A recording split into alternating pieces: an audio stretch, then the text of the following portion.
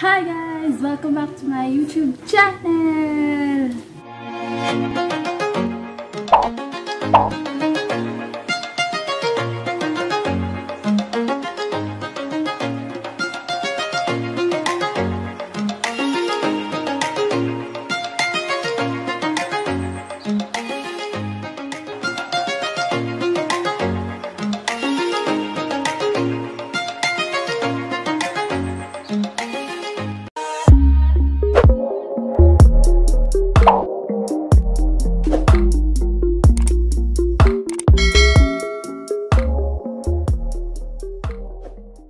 So for today's video guys is may panibago tayong vlog which is the reacting to our old videos in training.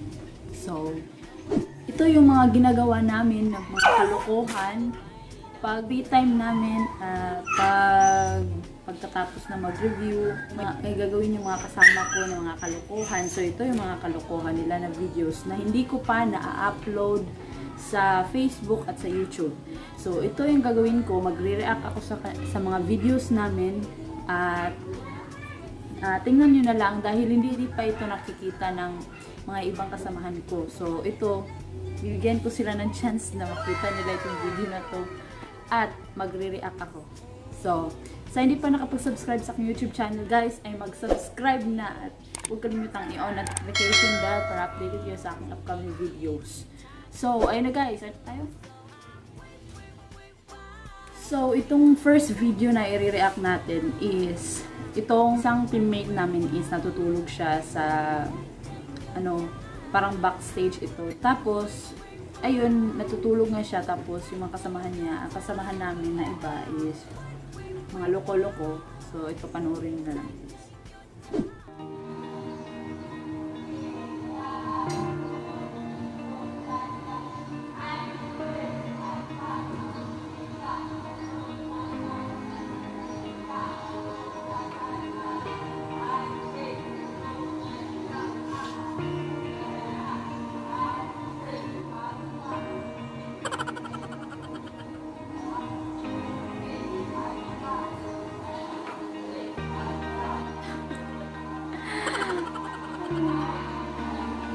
Wala siyang malay niyan, pero gigising yan, may laway pa yung bibig niya. May laway pa. Tumulo pa yung laway niya.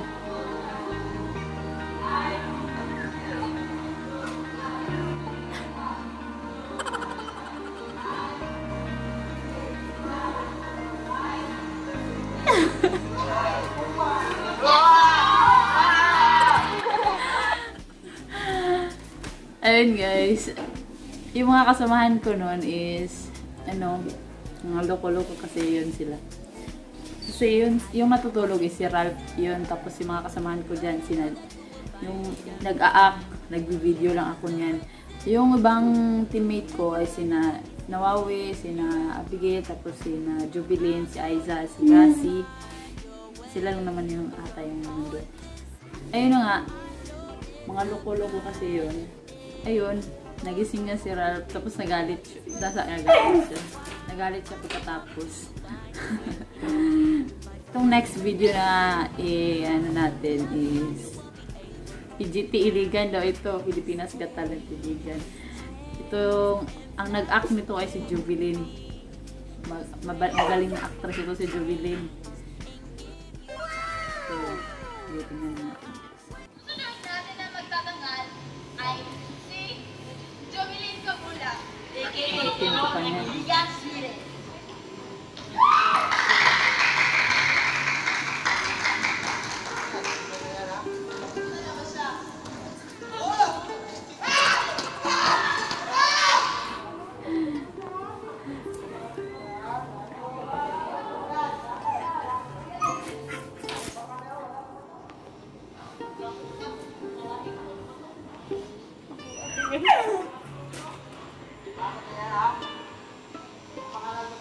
May mga audience pa sa likuran.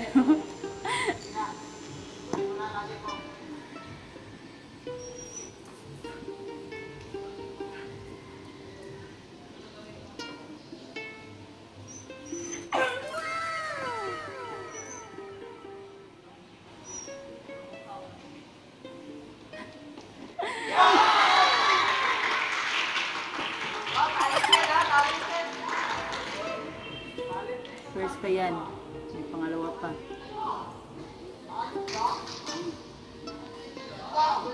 Yan. Yan yung pangalawa.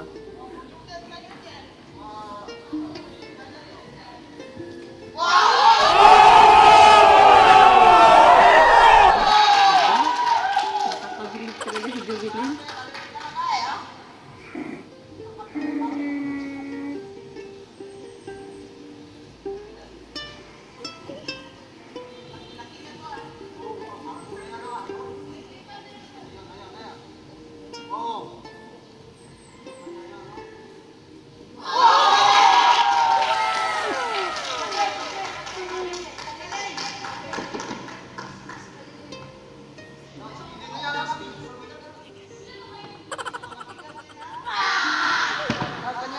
Ginaya lang nila yung nasa PGT. Kasi yan yung nasa PGT dito.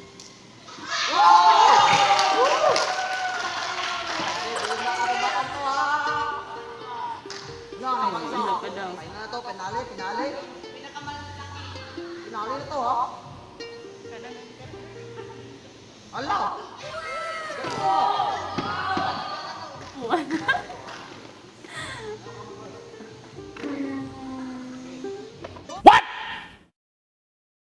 What the fuck?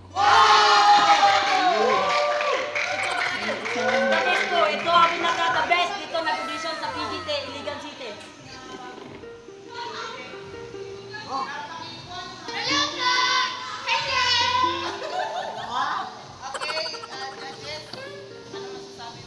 Grabe tong batang to. Anong masasabi mo, Black Mamba? Mamba talaga. Yung batang to. Makapalintin tong batang to. Makapalintin. Anong masasabi mo kay AKA ang Black? Hindi ako nakakita ng ganun. Sige, kita ko. Di golden butter mo na. Ang hirap yun. Nice pa yung golden. Sige, bago na tayo.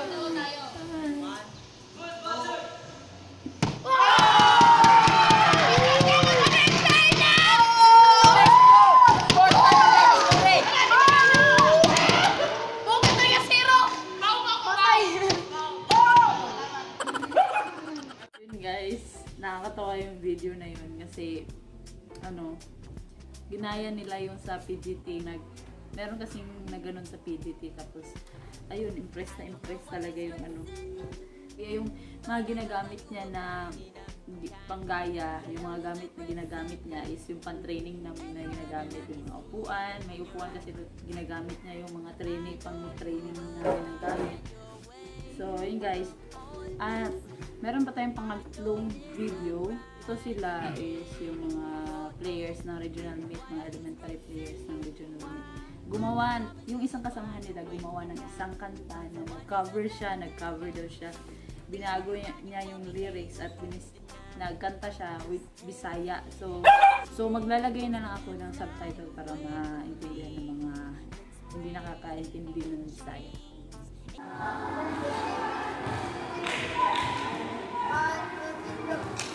Hello! Morning! Ang grupo na sila Sabana, Ivan, Bayan, An. Drummer, guitar, kanta ba diba? Among katakan pero dalihin kay faithfully, pero cover ni mga respeto o sa mga batang nakagad.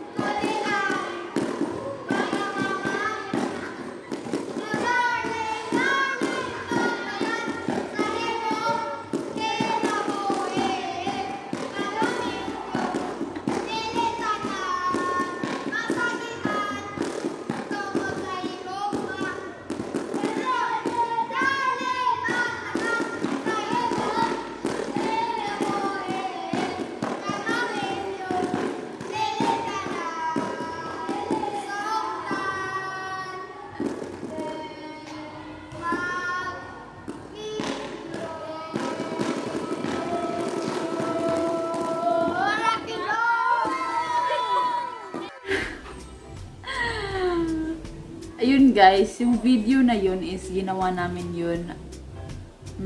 Training kasi yun ng regional meet training yun. Kasi may laro sila. Tapos, gabi na yun, 8 PM na yun.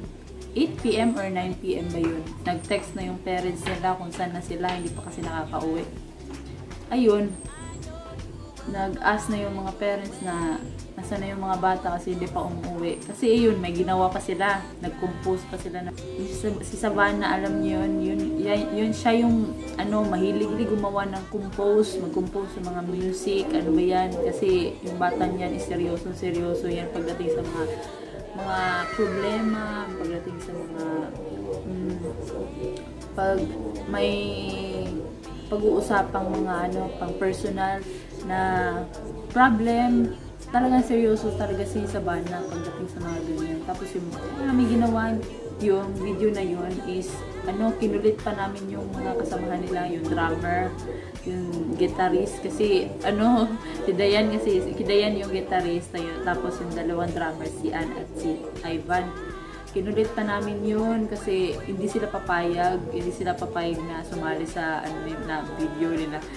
Kaya ayun, natuwa kasi ako sa kanila kasi ang ganda ng yung first na yung first na music na yung mga drummer hindi nagkatugma yung kanta at yung beat nila. Tapos pagdating sa chorus ng dalawang kanta nila is nagtugma. Ayun, parang jamming talaga yung kanta nila na nagawa. Ayun, natuwa ako sa video nila kasi jam na talaga kasi mga bata pa naman din sila Kaya ayun, yun na lang ata yung last na video kasi mataas na yung video natin. So ayun guys, yun na yung last video na i-react ko. Sana ay nag-enjoy kayo sa aking video at shoutout nga pala sa pinakamagandang relative ko na si James Lakapag. Sa gustong magpa-shoutout ay mag-comment lang kayo sa comment box at i-comment nyo ang inyong full name at isa-shoutout ko kayo sa mga next vlog ko. So, if you enjoyed this video guys, make sure to like, share, comment, and subscribe, and click the notification bell para updated kayo sa upcoming videos. So, thank you for watching guys, and see you next time. Bye!